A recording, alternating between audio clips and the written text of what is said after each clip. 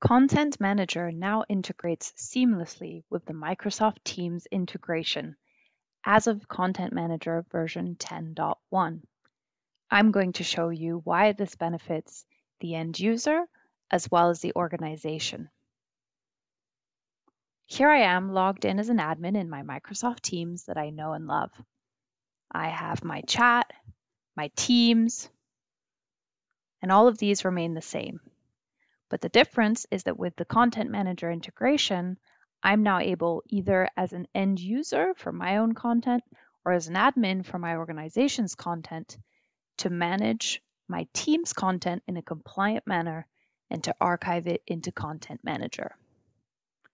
For example, here I am in a chat with Rahul. As an admin, I've been chatting to Rahul. These comments are able to get logged into Content Manager. If I access the Content Manager tab, this is the integration with Teams, I can see that my chat have been, first of all, separated into the concept of a Content Manager record. We've decided that every chat that's separated by more than 2 minutes will become a separate record. This timing is completely configurable. And we can see here that each record has a record number and has been checked into Content Manager. If I go back to my chat, I can message Rahul again.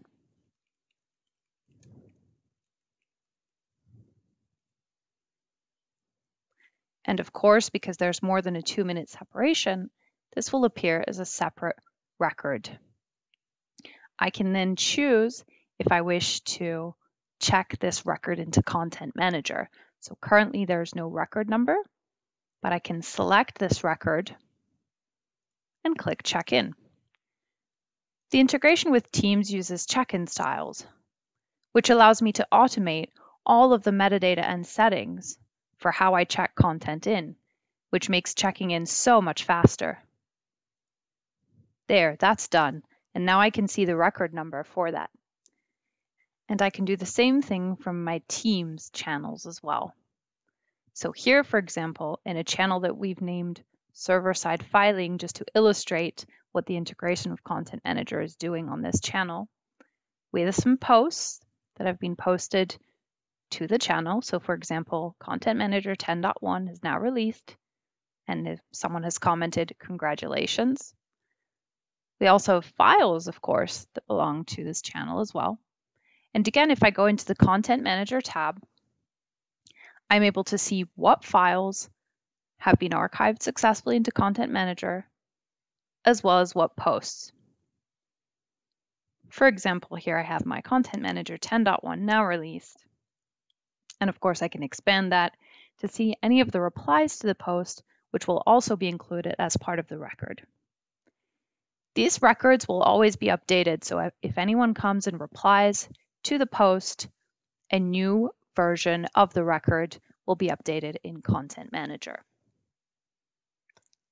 The good news is that all of this is very easily managed. So as an admin user, I can come into my Content Manager app, and I can easily manage how channels as well as how different chats are automatically archived into Content Manager.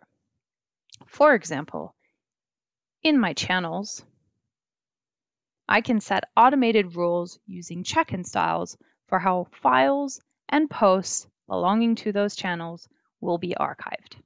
This gives me granularity. And I can do the same thing with people. So if I wanted to, with my chat with Rahul, I could have automated that check-in and I wouldn't have had to do it myself manually. Because the integration relies on check-in styles, we have all the functionality within Teams to manage your check-in styles, as well as even create new ones. And of course, because we wanted to give you everything in the same place and make the user experience as easy as possible, we've allowed the opportunity to search your files within OneDrive, as well as the opportunity to access your Content Manager information, even if it isn't in Teams, from within Teams as well. For example, here, some of these checked out documents are actually not in Teams. That concludes our integration of Content Manager for Teams demo. Thank you.